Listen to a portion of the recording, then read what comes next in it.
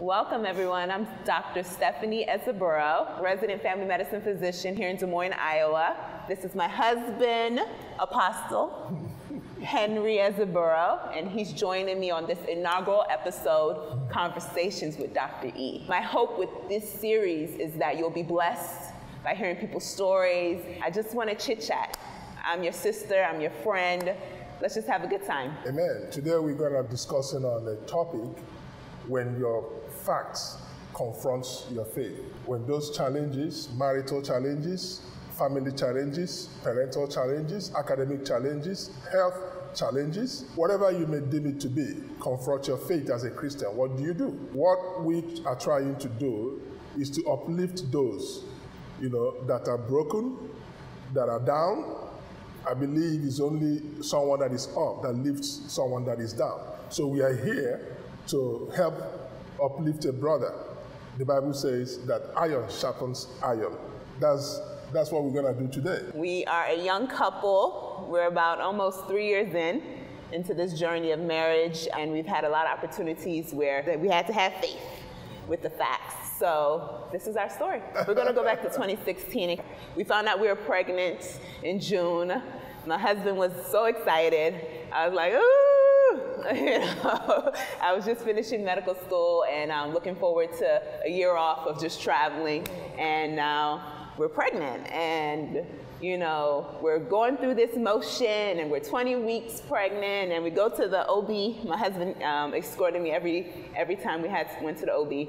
Go to the OB. OB says, "Oh, you're 20 weeks. We're halfway there." On Saturday, October 21st, 2016.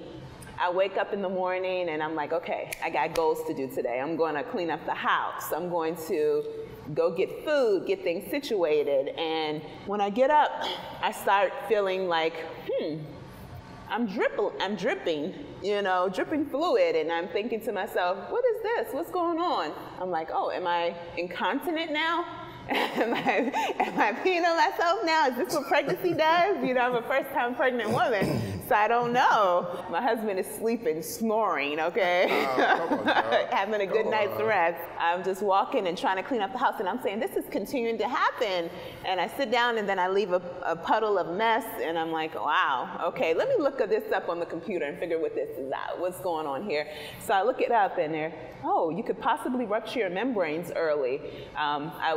Fluid leakage, essentially. So I wake up my husband, I say, honey. And he's grogging and tired. And I tell him, I think my bag broke. He says, that's very early. I don't think so. That's super early. I'm like, no, we need to go to the hospital. And he says, okay. So we go to the hospital, and indeed, at 20 weeks and 1 day, my bag of water that surrounds the baby to protect him was broken. And that started our journey. I never thought that could happen. I don't know. I never thought it could happen to me. I never experienced it with any other family members or any other friends. So we go to the hospital, and it becomes overly emotional because they tell us, well, you could have the baby in 48 hours. The likelihood of him living is this much percent. I just get 50%. Overwhelmed. Essentially, they give me steroids, they give me antibiotics, and it's just, they say you can't leave the hospital anymore. So that was the beginning of our journey. We stayed in the hospital for about 3 to 4 weeks before Junior came at 24 weeks and 5 days because he no longer could handle the intrauterine environment at that point. And then began our NICU journey, where we were in the NICU with our son for about 4 months. Ups and downs. He was doing good one day, not so good the other day, doing good another day, not so good, gaining weight, not gaining weight, eating, not eating. Emotional roller coaster for sure. I wouldn't wish it on my worst enemy. I wouldn't wish it on anybody, honestly. It was a journey of facts, meaning faith. And even having the background of medicine, all of that goes out the window when it comes to your own child. It's just, you're just like hoping and praying that everything works out. I remember the first week of Junior's life when we finally got the opportunity to hold him and how much that meant to us, just even though his foot was so small and his body mass was just like could barely fit in my hand, just holding him. I was like, wow, this is my child. This is our child, you know, and it's beautiful. I also remember the first time they told us about his brain. He had a bleed, a 4th degree of grade 4 on one side and a grade 3. So essentially a stroke in a newborn. And I fainted that day, and I was crying hysterically. And my husband was telling me, what are you doing? Why are you? And he's coming from a side of no medical background, and having to support him and trying to encourage him as well. He was definitely my backbone during that season. I like the angle you came from when you said, even with your medical background, you know, when you were confronted with these challenges, you forgot you were a physician, you know.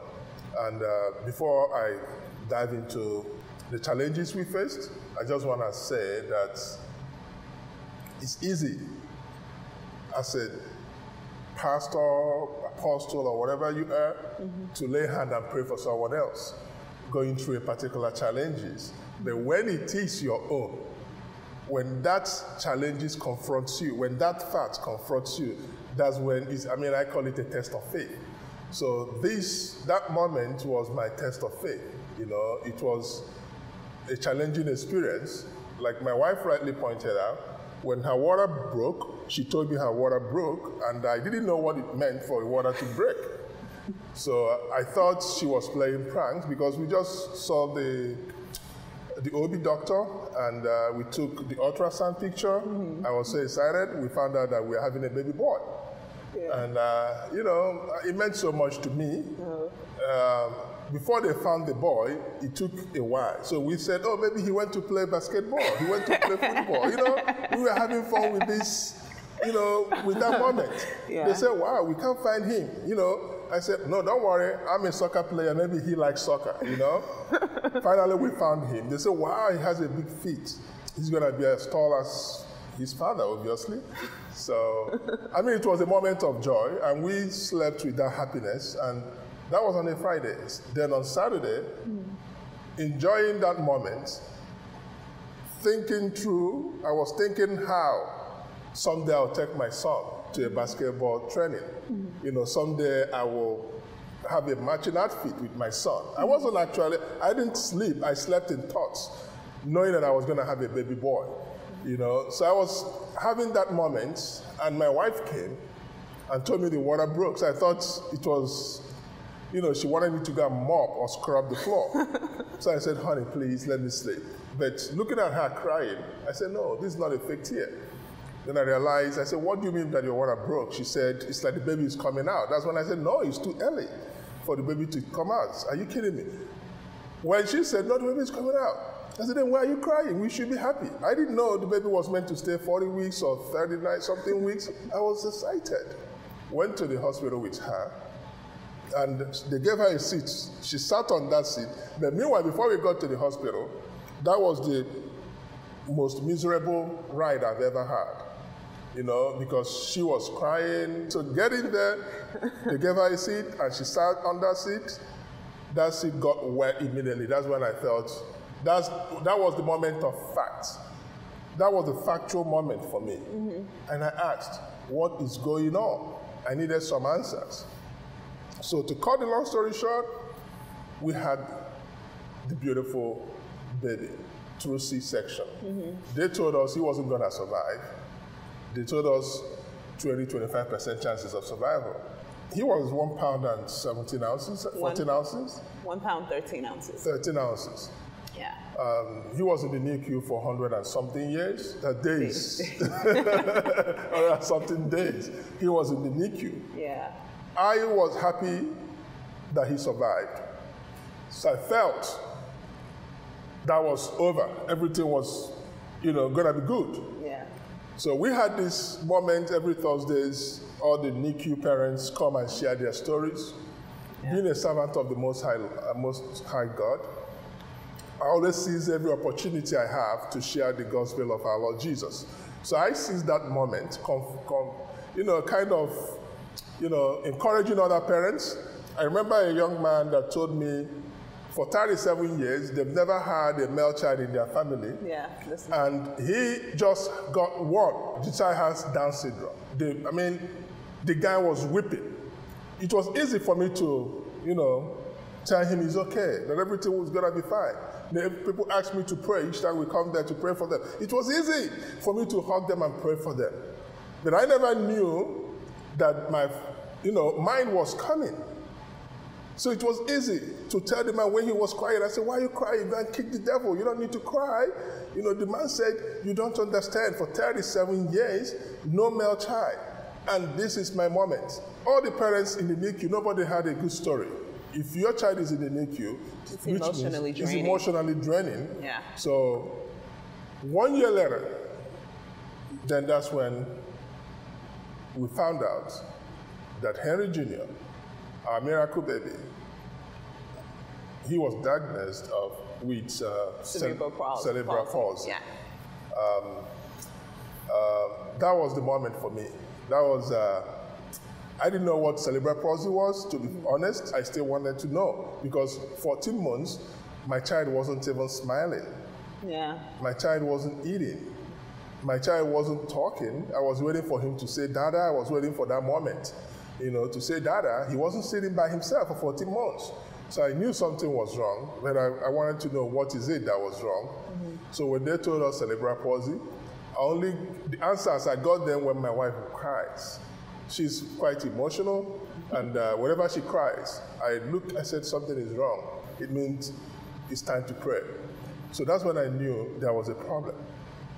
And it broke me, It broke me, especially, it broke my heart when the doctors, the caregivers told me, hey, he will never talk. He'll never walk. When they told me he will never walk, I felt my dream of taking him to soccer tournaments, was gone. So my happiness was short-lived, so. And I began to ask questions. Why me? I said to God,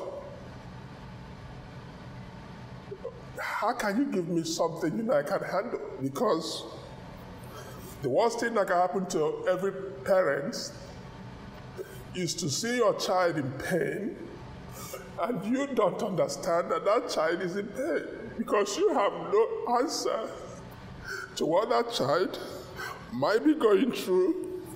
So I felt so bad that my son went through this moment alone.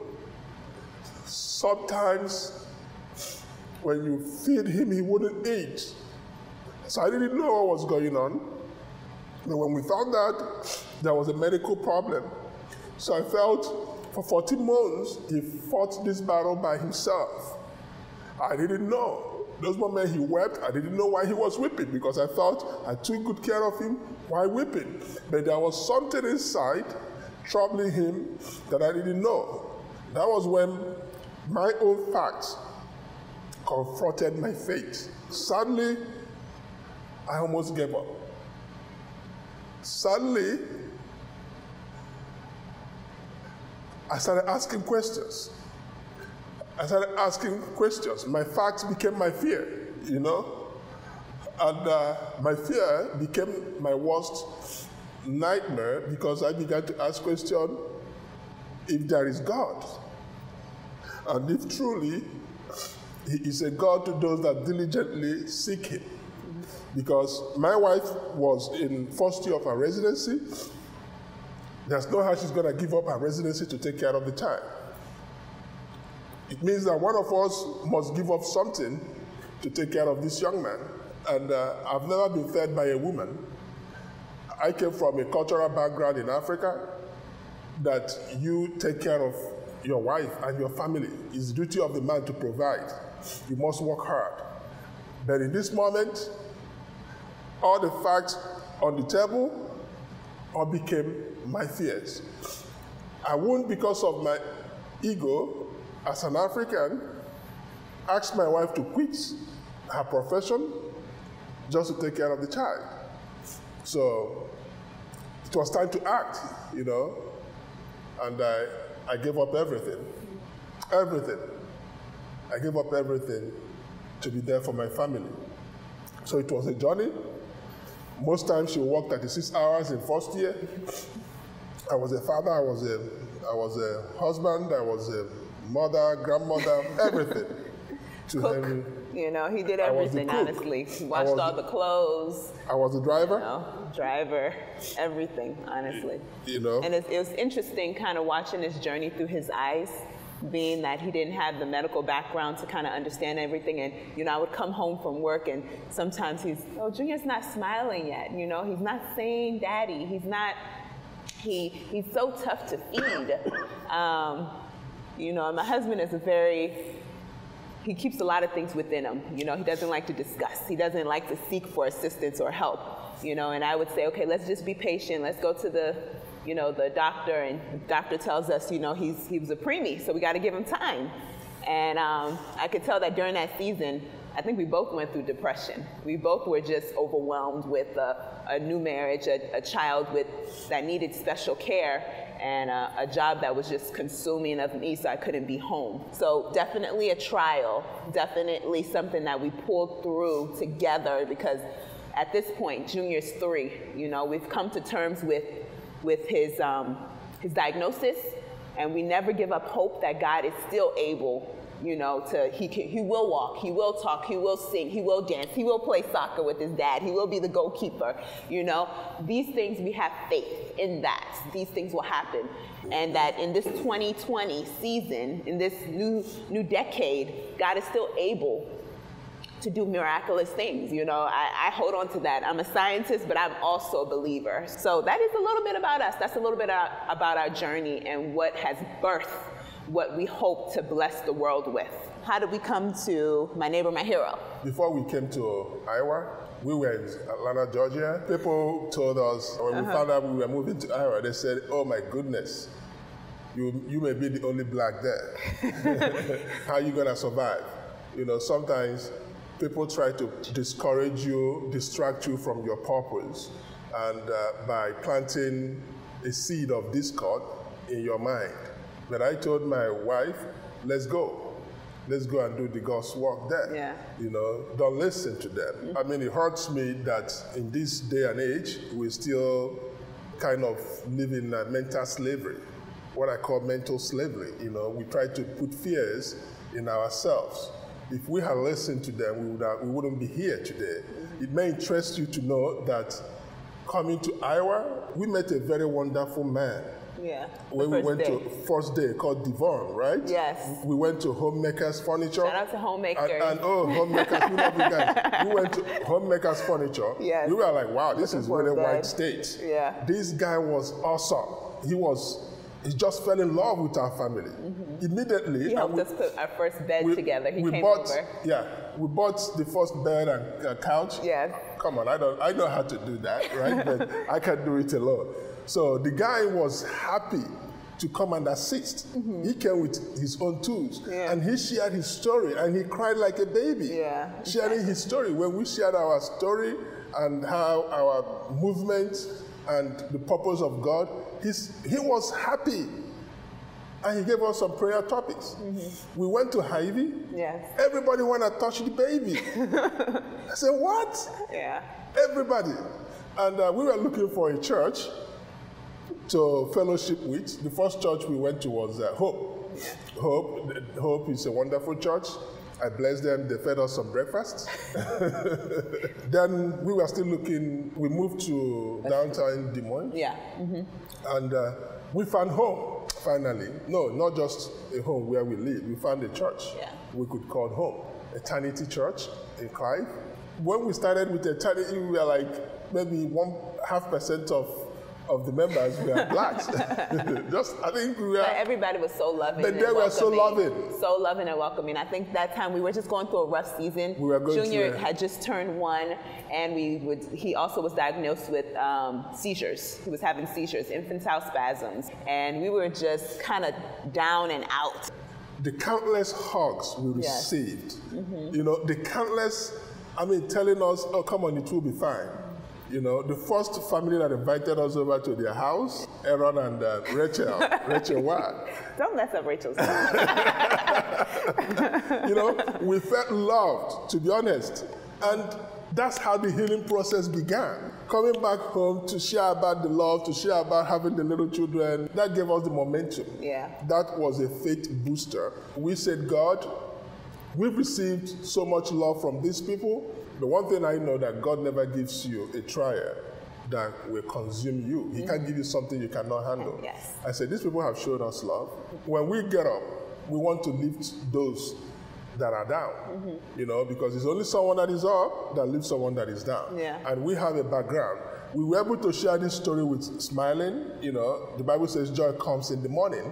I believe that's only in a developed nation like America. Back there, in some poor countries in Africa and Asia, they can share the same story. So we felt when God gives us this victory, because we know the victory will definitely come, we will return the trophy to Him. And the only way we can return the trophy is by helping those that are going through the same situation. Be you in America, you need someone to talk to, you need a shoulder to lean on, you need someone to hug. We are there for you. Because we know how influential and how life-changing it was for us. So we're ready to pass it on, share our story. Every time we share our story, I feel like we heal a little more. That's right. Every time we share our story, I feel like it's more real for us. You know, early on, the idea of having a child with disabilities or the idea of having a child with special needs, it didn't sit in my heart well, because it's hard, and sometimes I run into the families that in the hospital, and I can tell that they're overwhelmed, and it's hard, and they're drenched of energy. But I can see the love, because that's your child. This is the gift God has given you. This is the gift that God has given us, and you know, it's our blessing, and it's our story to tell. You know. And you'll meet Junior soon, but he's an exciting kid. He smiles from ear to ear. He laughs. His laugh can light up a room. Every girl loves him, loves his eyelashes. He looks just like me, by the way. So it's a journey, and we just want to help others. I mean, honestly, because we were blessed to have people along the way who helped us to get to where we are today. So we are neighbors, and we hope to be your heroes. It's just as simple as that. And we hope to travel and to see the world and to embark and help others as much as we can through medicine and through ministry, because God has blessed us to be a blessing. I just want to talk to people of faith that are going through a moment in their life, and you have some questions that you asked. I just want to give you some references in the Bible. That your child was born deaf, was born blind, was born whatever medical terms he was born with, doesn't mean that God hates you. It doesn't mean that God has forgotten you. The first time Jesus was confronted, his disciples asked him, "Master, why was he born blind? Is it because of his sin or his parents' sin that he was born blind?" And Jesus said, no. He wasn't blind because of anyone's sin, but it's a thing to glorify God. So let us stop that self-condemnation, self-pity, those suicidal thoughts. Because what devil is trying to do when one commits suicide, devil don't want you to see the end of it. He doesn't want you to share the story. Imagine if I had committed suicide. Of course, come on. I had suicidal moments. I had some silly thoughts, you know, trying to live with this reality. But one thing that kept me going wasn't just the prayer, but the people around me. When I go to church in authority, I think before going home, I must have hugged at least 20 or 30 people. Trust me. Those hugs are not just, it's a brotherly hug. Amen. You know, you will see some people that will tell you, "Oh, I love the way you worship God. I love the way you do this." They uplifted, and they keep uplifting our faith. So that you are going through that situation in your life doesn't mean that God has abandoned you. Remember Moses. When he called Moses had a disability, and he wanted to use his disability as an excuse. He first of all asked God, "Who are you?" God introduced himself. I am what I am, which means I never change. No matter your situation, I am still your God. And Moses came with an excuse, but I am a stammerer. So Moses was expecting God to heal him of that sickness. Moses was expecting God to say, okay, you're healed, go. No, God allowed it to be so. What did God do? God got him a helper, an interpreter. And Aaron, he says, go, I'm going to give you an interpreter. So why didn't God heal him? God wants your situation to be something that you will use to glorify him. When you make God a means to your situation, the devil tells you, oh, he doesn't hear you. He doesn't hear you. But when you make your situation a means to knowing him, a means to understanding him, because Moses didn't question him when God said, go, I will give you an interpreter. And Aaron in the Old Testament stood in the gap of the Holy Spirit. He stood in the gap of the Holy Spirit. And in this generation, God has given us the Holy Spirit. And God is telling you, listen, I live in you. I dwell in you. Don't dwell in self-pity. Don't say, oh, I lost my kidney because I lived a bad life. I'm having this liver problem because I was a chain smoker. No, God never reminded Moses that he was a murderer. He fled from Egypt because he killed someone. But when God speaks, he changes your captivity. God never reminds you of your past. So when someone tells you that you are suffering because you were a womanizer, because you were a murderer, that is not from God. When God speaks, his eye is so pure to behold iniquity. His eye is so pure to behold that you sinned. Adam and Eve sinned, and God said, Adam, where are you? They reported themselves, self-pity. So God wants friendship, wants relationship with us. So let us not give devil room to blackmail us. So that's what I want to say. So whatever you're going through, the essence of this is to encourage you. Wherever you are, to uplift you. We may not have answers to your questions, but one thing I tell you, the same way he introduced himself to Moses, says, I am what I am. Elisha was a prophet, a major prophet, a senior prophet, that had double portion of Elijah's anointing. He performed all miracles. He raised the dead. He cured the leprous. He healed the sick. He healed and he healed. But what killed him? He died of sickness. 2 Kings chapter 13 from verse 14, Elisha died of sickness. But on his sick bed, he was still speaking God's mind to people, healing the people, telling the king, oh, you do this to defeat the Syrians. So, I mean, that you are blind, that you are deaf, that you're crippled, does not mean that the Holy Spirit is no longer in you. He is there. Elisha was sick, but the Holy Spirit dwells inside of you. That's why the Bible says, if that same spirit that raised Jesus from dead dwells in you, that spirit will quicken your mortal body. So it's okay to be mad. It's okay to have those suicidal thoughts. Come on, you are human. It's okay to cry. But after crying, let me tell you what to do. Go and kick the devil. That's what I did. I had those moments. I lost money. I lost my time, according to people. I lost everything. But thank God for the new birth. Thank God that today, I must say we're the happiest couple in the world. What do you think? We're running it. We're doing it. We're doing I must confess we're the happiest couples. Our test became our testimony. Amen. And our mess became our message. It's beautiful. Glory be to God. Hallelujah. That's the end of our first episode, Conversations with Dr. E. This is our inaugural episode of what we hope will be continual, monthly, weekly, whatever God desires for us to do, of just sharing stories. Stories from our family, stories from our friends, stories from the community of different journeys, and hopeful that it will bless you. So come back for another as we continue to share our stories and listen to the stories of others and learn and grow and have Christ in the midst of it all. Because without him, we are literally nothing.